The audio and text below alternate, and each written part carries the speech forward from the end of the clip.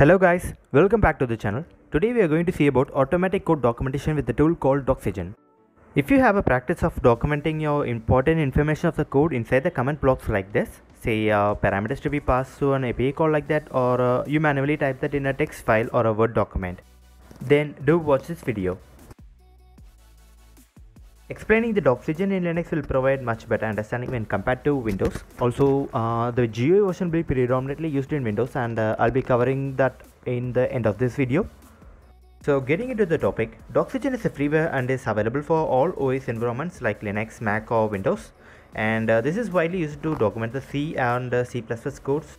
And decoding the data which need to be documented is done with a special commenting format, which we will see in this video.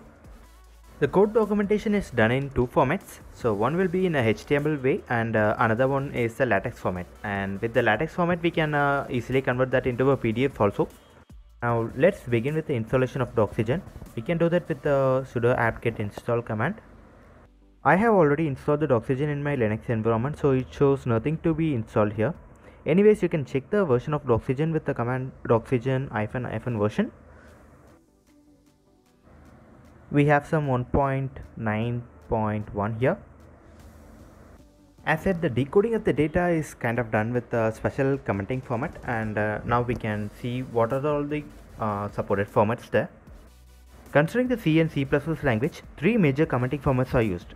So the first one will be C style format, so that goes like this, and the Qt format is also supported. And the third one would be multi-line commands. So this is also recognized as a Doxygen command. You can use any of these formats whichever you're comfortable with. Okay, now let's move to the coding part. I have written a sample C++ file. It's just a simple one to understand the Doxygen commenting things.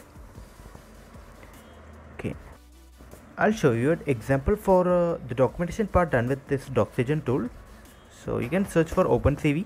So this is a widely known package for image processing and things like that. So the code is kind of documented with this Doxygen tool, and this is how it looks after our documentation is completed. We can close these things and let's go to the sample code that we have already written. And this is the code, and you can see the special commenting blocks are already included. By convention, we will be using double slashes to denote the comment block in C or C++. So if you want to add a comment block which should not be documented, we can still add that inside the double slashes. I have included some kind of three comment blocks here, the Doxygen comment blocks, and yeah. So the most important things, the kind of parameters which are needed are covered in this part, and I'll be explaining them. All the Doxygen commenting blocks are optional, and we can add as per our need. The first block that I have included here contains file name and author name like that. So the file parameter holds the file name, and the author parameter will be holding the author name like that. So apart from this, we can include some kind of version information and date. I am referring these things as a block since I have clubbed some 2 to 3 parameters and mentioned them within a kind of block. So you can do that in a individual manner, but that won't be an effective way of doing the documentation.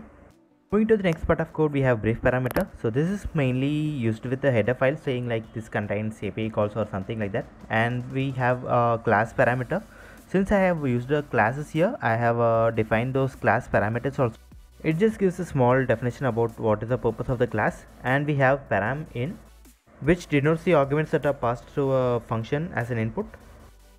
We can also include param out, or simply we can use at param. So that also defines the parameters that are passed. Apart from this, we have another parameter called details that we can use to explain a part of what is the purpose of a part of code like that.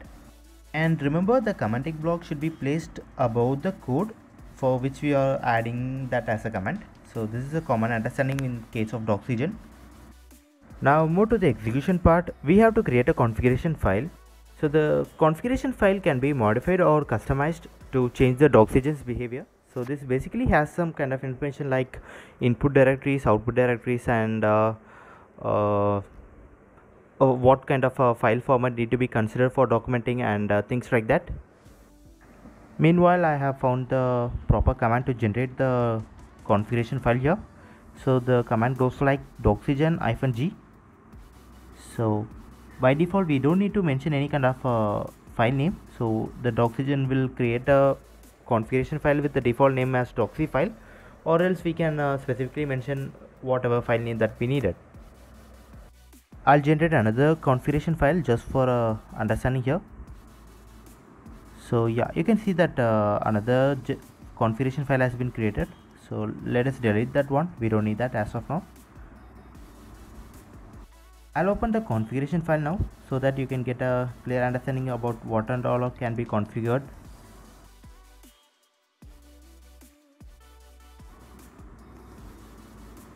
So this is the default configuration file, and we have multiple values like doxy file encoding. So this by default it will be UTF-8 format, and we have a project name and project number, like that. Project logo, we can mention a logo, and for everything there will be a description just above that particular parameter. So you can see that like language we can configure and lot of things like that. As said, by modifying the values that is available with the configuration file, we can change the doxygen's behavior.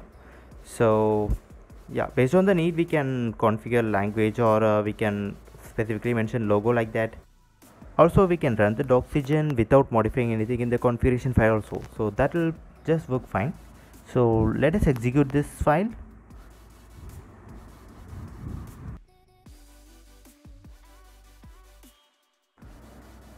Yeah, now you can see that two folders have been created. So one is latex and another one is HTML.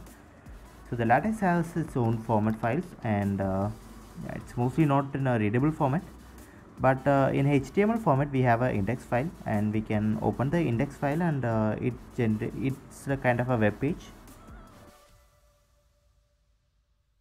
So let's load the index file here, and you can see the documentation has been done.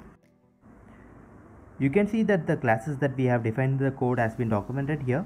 So their respective brief and class description were documented properly. So this is basically how it works, and if you go into the respective classes you will see much more information. You can see that the inheritance has been captured, and also the functions and parameters that are available within the block of code were automatically documented by the Doxygen. So we have seen about how the Doxygen works and the configuration file and things like that. I would like to talk about a couple of more parameters which might be useful for you in your coding part.